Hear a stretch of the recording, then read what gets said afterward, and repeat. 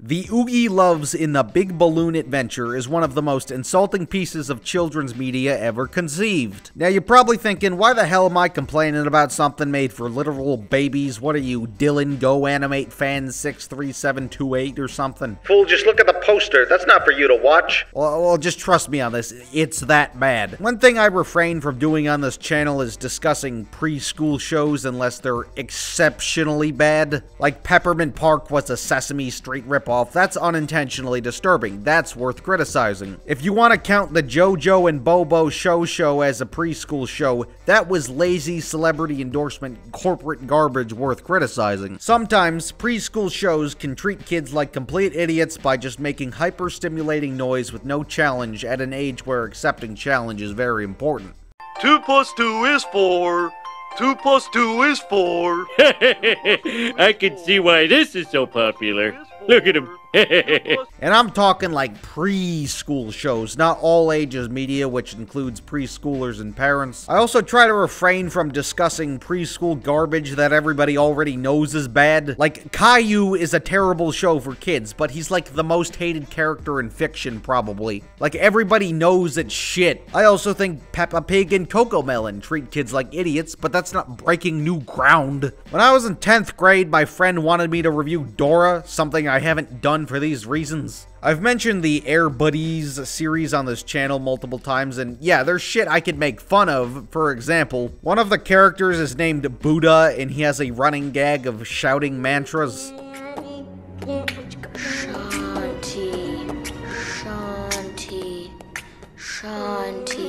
Like, does that count as making fun of a religion that's not Christianity? Like, could they get away with that now? Well, I guess you gotta be smoking Buddha to be in the right mood to write a talking dog movie, but it's not like that bad. Like, as an adult, if you were to do a video on a preschool show, it's gotta be an exceptional fuck-up. In other people's case, like Dylan Go Animate Fan 63728, not so much. Yo, we're counting down the top 10 worst baby shows. Number 10. Frozen, it's gay. Number 9, The Nut Shack. I watched Mr. Enter's video on it. Not a baby show, but on this list anyway. Number 8, Caillou. He is a bald-ass bitch that never shuts up. Number 7, Lazy Town. It has a black character. I remember when I was like 6, I discovered like Cartoon Network and gradually stopped watching Sprout and Nick Jr. You know, cause like my brain is forming, I want to see Chowder spice up some knishes. But if there's no like Camp Laszlo or whatever airing, I just switch to a preschool channel and make fun of it, pretending to dub over Special Agent Oso and making poop jokes. Hey Oso, can you help me?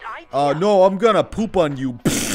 Liam shouted at the television while his parents were probably neglecting him. And all these years later, I guess not much has changed. Then when I was like 7.5, I discovered YouTube and developed an unhinged obsession with The Annoying Orange, which is a big boy show, by the way, because Apple gets cut with a knife, okay? It's easy to dunk on a preschool show once you graduate preschool, but rarely is it justified. But the Oogieloves in the Big Balloon Adventure is a great example of everything not to include in your preschool movie.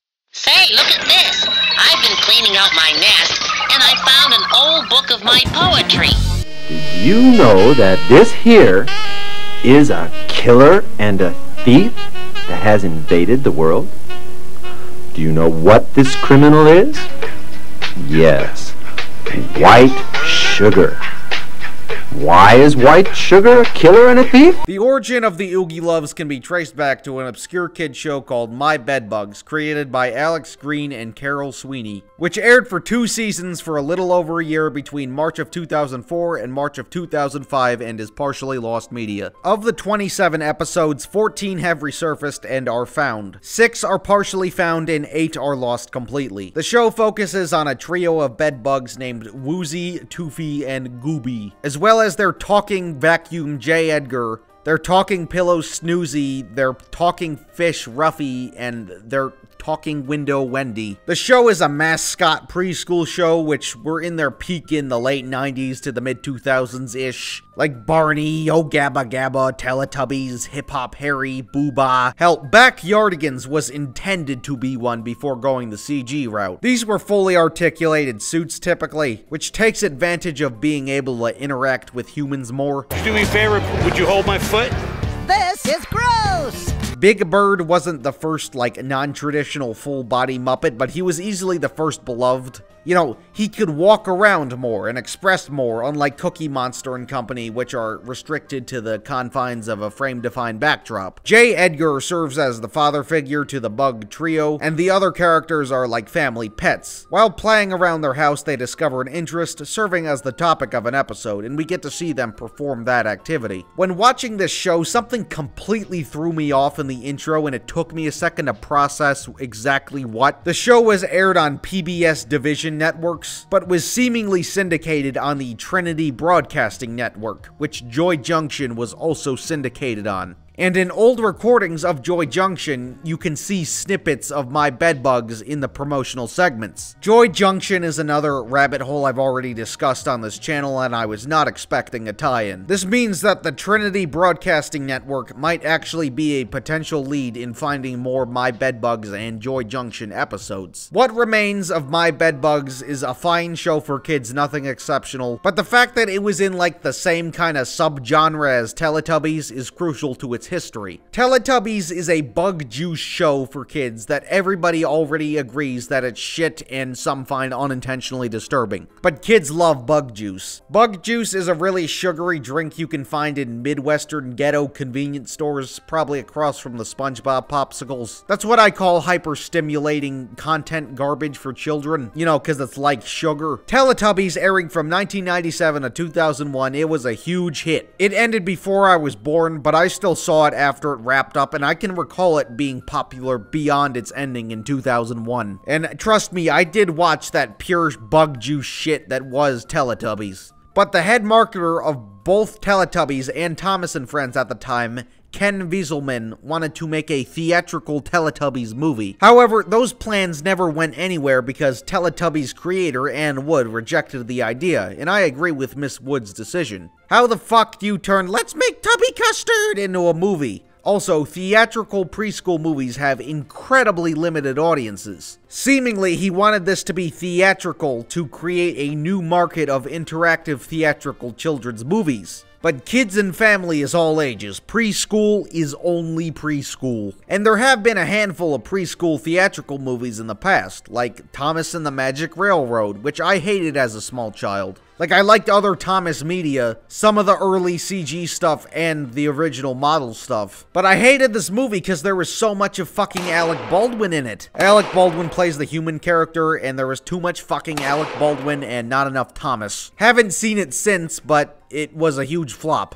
Sesame Street has had 2 theatrical movies, Follow That Bird in 1985 and The Adventures of Elmo in Grouchland in 1999. Bird was a moderate financial loss, and Elmo was one of 2 1999 Muppet box office bombs. Follow That Bird became a beloved classic later, and it's about as great as a preschool movie could be. It's not better than the best of the all ages The Muppet Show spin-off movies, but it's fun. Nothing deep like Rainbow Connection or anything, but it's a well-made preschool movie that's not bug juice. Elmo in Grouchland isn't poorly made either. It's not something I'd recommend to go out of your way to watch as an adult, unlike Follow That Bird, but it's not bug juice, and that's what matters most, so I commend it. Dude, look at the Count's Lowrider. God damn, that goes fucking hard. So not even the biggest dog of all when it comes to preschool entertainment could make a hit preschool theatrical movie. But in recent years, there's actually been 2 exceptions. The Paw Patrol theatrical duology. I haven't seen them because I'm the wrong demographic, obviously, but they kept them super low budget at about $30 million each and made their money back each time. If they gave these movies a proper $200 million-ish Pixar DreamWorks budget, it would have been a tremendous loss. Why is there no Kanye dog? Why only Kim dog? Kanye would be a great influence on impressionable children. You could argue Dora and the Lost City of Gold was a successful enough preschool movie, but even if it is based on a preschool property, it's more of a live-action remake, which is a much more viable genre, considering it wasn't tying into any concurrently airing Dora television series.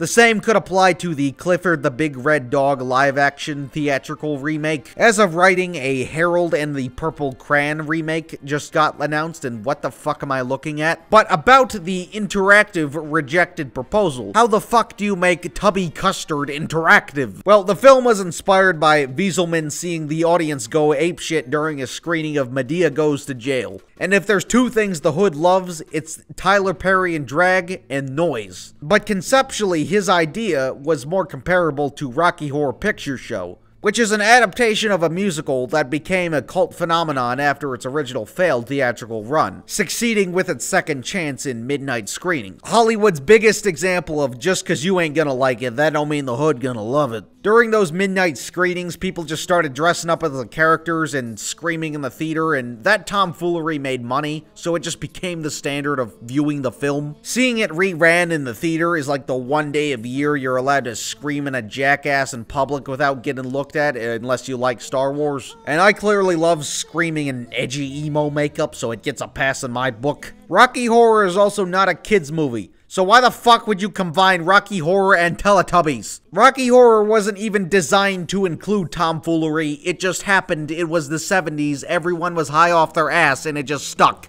Come to think of it, when you're a hyper 4-year-old, every movie is a science fiction double feature. Even in a Pixar movie, Dr. X will build a creature. So because of this fucking asinine concept, a non-existent market, and the lack of IP rights, the Teletubbies theatrical movie never went anywhere. Like, why make a movie that encourages children to not shut the fuck up?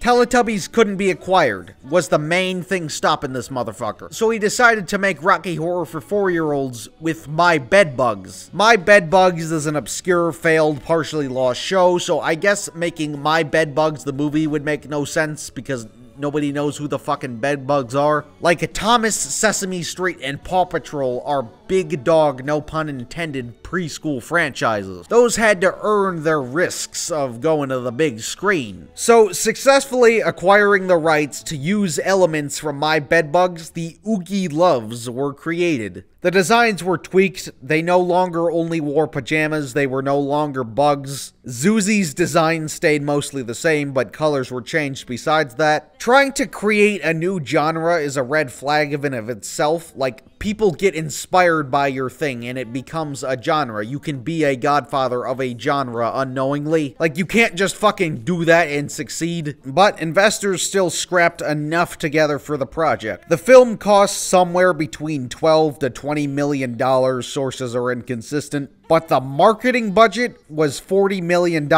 It had to be heavily marketed to get the world hyped for the Oogieloves. There was billboards on Hollywood Boulevard. It was advertised outside of the Toys R Us on Times Square, you know, the one with like the big ass Ferris wheel inside, rest in peace. There was big banners of characters in the theater. There was a play place in theater lobbies. They handed out merch for free. The Oogieloves gave a comically large check to a daycare center in Manhattan. There were tons of moms posting about it on Facebook.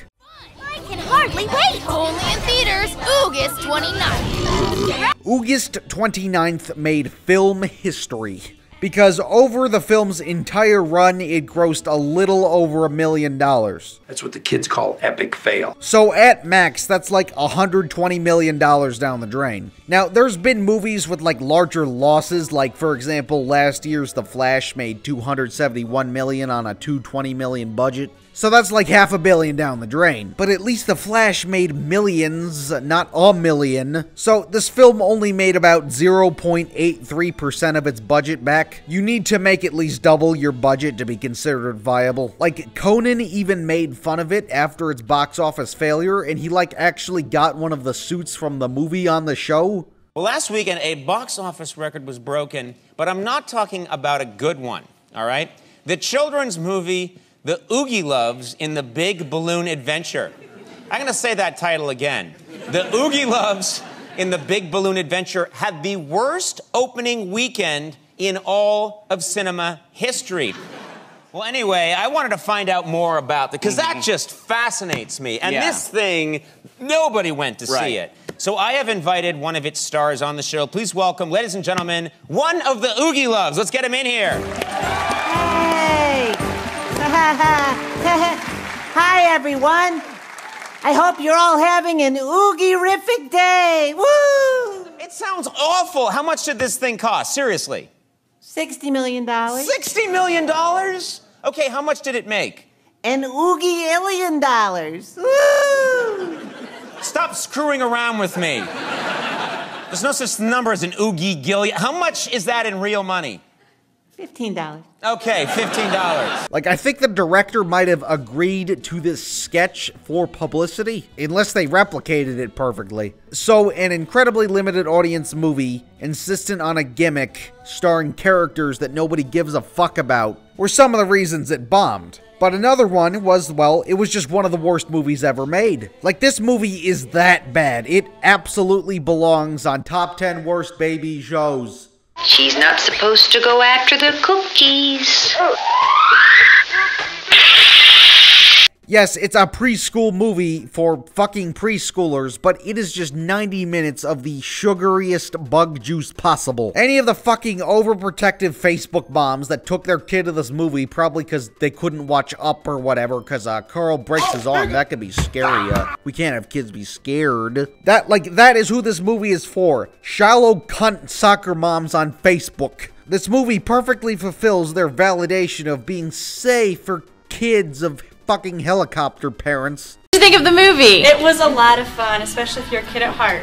It was fun to dance. Oh, it was pretty cool. Very entertaining. So what did you think of the movie? Interesting. Moms, what you just saw was some other moms' feedback after watching the Oogieloves and the Big Balloon Adventure. We got a chance to go see it this morning with some of our playgroup friends, and we had a wonderful time. And all the kids really enjoyed themselves. They're getting up and they were moving around. And I just hope everyone gets a chance to get out and see this movie, because it's really important that the word gets out and Hollywood knows that this is what we want. As parents, we want more G-rated films for our children to go see. True G-rated films for our children to go see. Decide. It's family friendly. Right. Talk about the triple G rating you talked about at the screening yesterday. I tried to get the Motion Picture Association of America to give us a different rating. I wanted, didn't tell you this? No. I wanted it to be rated GGG. What's the difference? A G-rated film now allows, if it's animation, allows some sexual innuendo, a little violence, a bad guy, and that stuff. And this movie doesn't have it. This movie can still be fun, still have drama, still have conflict, still have a goal and a purpose. But it doesn't need the violence. It doesn't need to tell children that behave or something bad will happen to you. It just says behave, be good, be lovely, be loving, because that's what you're supposed to do. And hopefully kids will get that message. And if you pick up emotional cues from the adults in your life and you learn behavior from what you see, just show love and kids will just be love. And I agree. That was our goal. This movie is carefully crafted for young children. Now, there's no faith in it, but there's a lot of goodness and kindness and love and compassion.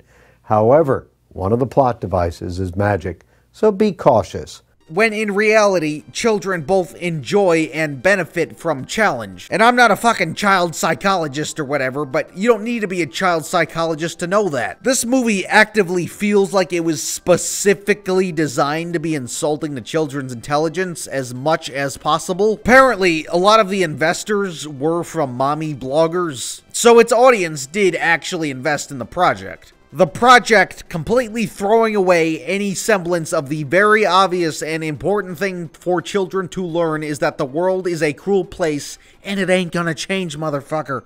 It's why I respect early Sesame Street for being ghetto as fuck. Not everything is sunshine and rainbows, and this is the brightest rainbow known to man. I have a deep respect for Lazy Town, which is a weird but energetic show, but has thought for its audience. Sure, characters are doing backflips and shit in a world of puppets and crooked architecture. It's hammy, but it's not sugary because it encourages physical activity by showing the benefit of doing it. It's hammy in a way that provides good messages, so the over-theatricalization of everything doesn't appear as bug juice. The Oogieloves is so sugary, you can't even read the plot summary without sounding like a complete asshole. It's their friend Sloopy's birthday party, and the Oogieloves, Gooby, Zooby, and Toof Goofy are planning a secret surprise. But when the last 5 magical balloons in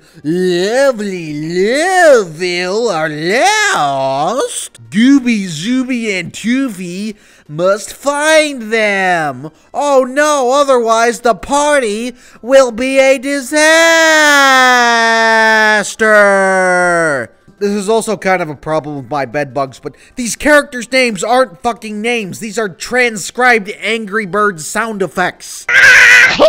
They will take any attempt to be unrealistically sappy, like the town is called Lovely Loveville. Like, fuck you, the world isn't like that. In comparison to my bedbugs, the characters' traits are severely flanderized to be as goofy and groovy and diffy as possible. Like, Gooby is a nerd, Zuzi is a girl, and Toofy is a jokester. But here, Goofy is a techie-tech math nerd science who knows everything and reads books cause he's smart. Zuzi is a girly girl who loves animals and glitter and bows, because she's the fucking mandatory girl character. Toofy is just now a complete fucking dumbass, which is fitting because this is how the movie treats its audience. Oh yeah, disclaimer, the footage kind of got fucked up in the transfer process. Just ignore that. Maybe it's a sign from God not to watch this shit.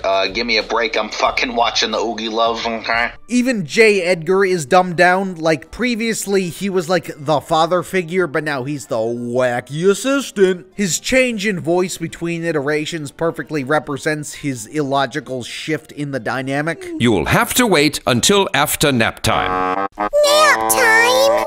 Woozy, even rock and roll stars need their rest. J. Edgar never lets us have such big milkshakes. I can't believe they drank such enormous milkshakes. This movie makes me want to buy a Hoover Max Extract Pressure Pro Model 60, if you know what I'm saying. Not having a parental figure in the movie limits any opportunity for, like, teaching discipline or morals or anything. But parents are lame. They're not wacky and groovy and kooky. So we start out with J. Edgar losing the balloons for the birthday party. And, you know, not the mandatory group dumbass. Because, oh no, we couldn't have the character make a mistake and accept it. That would be sad. We can't have kids be sad, even at the expense of teaching reality. That would make them sad. That little Toofy climbs like a squirrel after a nut. He's feisty just like you. Oh, well, Wait, he wants to fuck the window? Look at Barbie. What a scary bitch. The film has subtitles, which indicates the audience to both get up and sit down. The direct official commands ruin any unpredictability of the apeshit nature of a Rocky Horror screening. There's also tons of reoccurring phrases which get subtitles and you're supposed to shout on command. But like, they're all reoccurring, and what's the fun in shouting the same shit over and over again? It's okay to sit down now. Like, discipline a child. It should say sit down now. But that would be mean. I can't be mean to my kids, even it's the only way that they're gonna learn how to be a functioning member of society. They can't be mean. Toofy's pants fell down.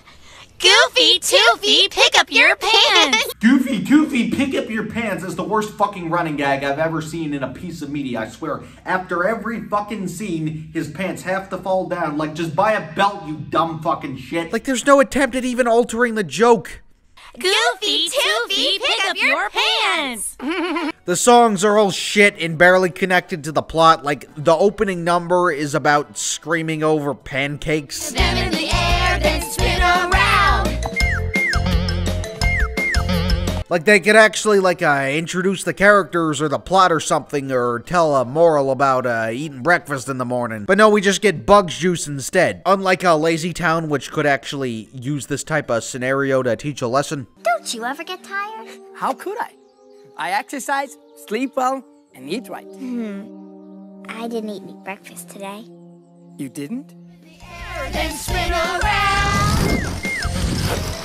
So fuck it, they gotta go find the balloons and go to various locations and meet shitty celebrity cameos. Like a girl who's obsessed with squares. Aren't squares such a wacky shape? She sure is wacky. Gooby, Zuzi, and Toofy?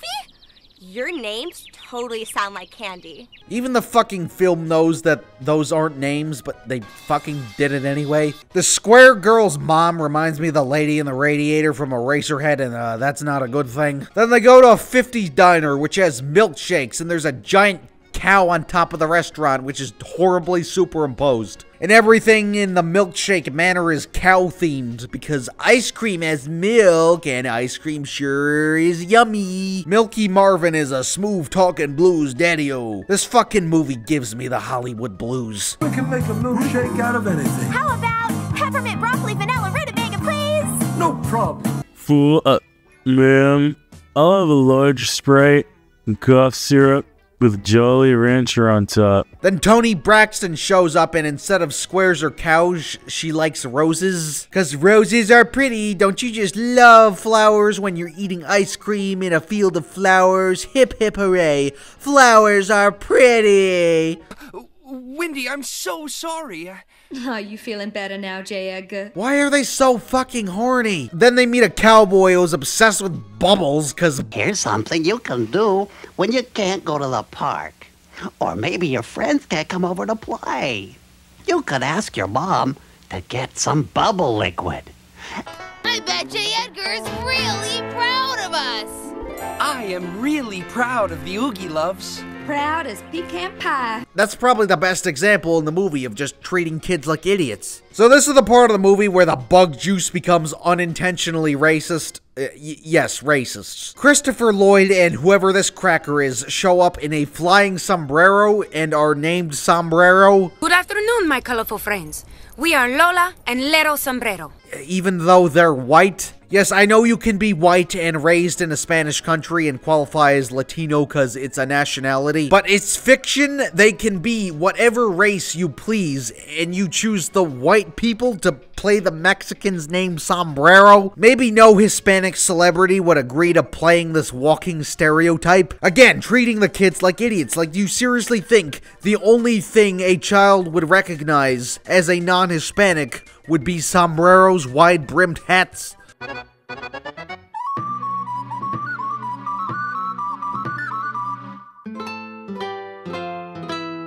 I need a DeLorean to go back to the Reagan years. He has crack. So then it starts getting windy and they lose their balloons. So fuck it, they have to get them back. Thankfully, it's resolved in like 2 minutes, but like my blood pressure fucking spiked when that happened. Because I was hoping that antifreeze that was in the milkshake was kicking in by now, but nope, they're still alive. Then they throw an awesome sauce party for their pillow. And the pillow does nothing the whole movie. Like, why the fuck should we care about him? And for the grand finale, they couldn't get all the shitty celebrity cameos back. So they're just projected through the linebacker window, bitch. We have for you a fantastically funny fairy feather milkshake. Why is he given feathers? That's like giving somebody a severed finger straight out of Dahmer's closet.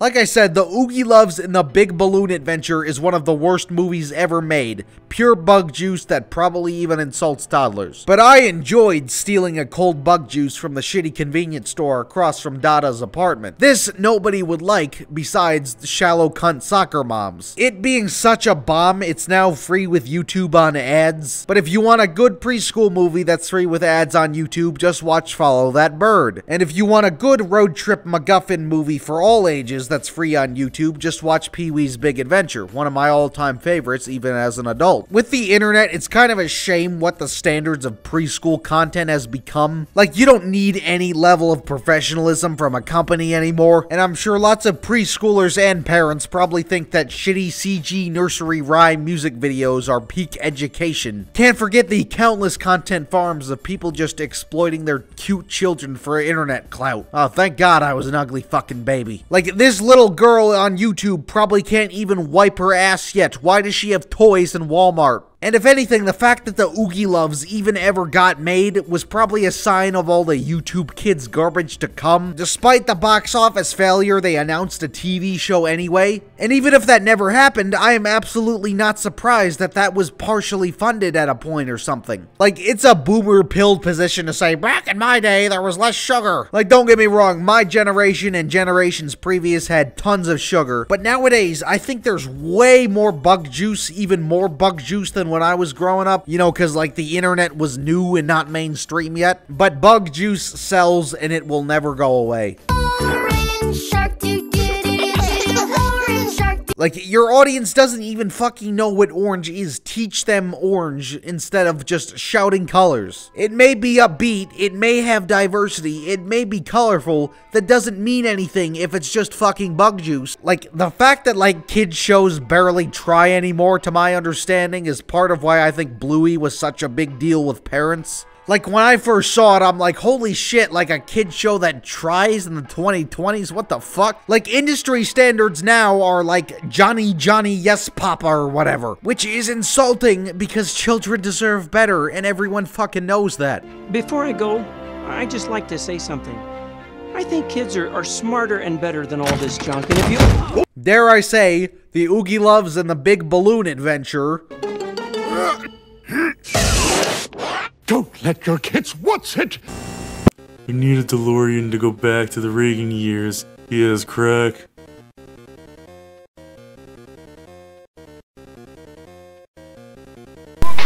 Because it's not only bad for your teeth just being in your mouth, decaying your teeth from the outside, but it is even worse in the way it helps to decay your teeth from the inside by robbing your blood of calcium.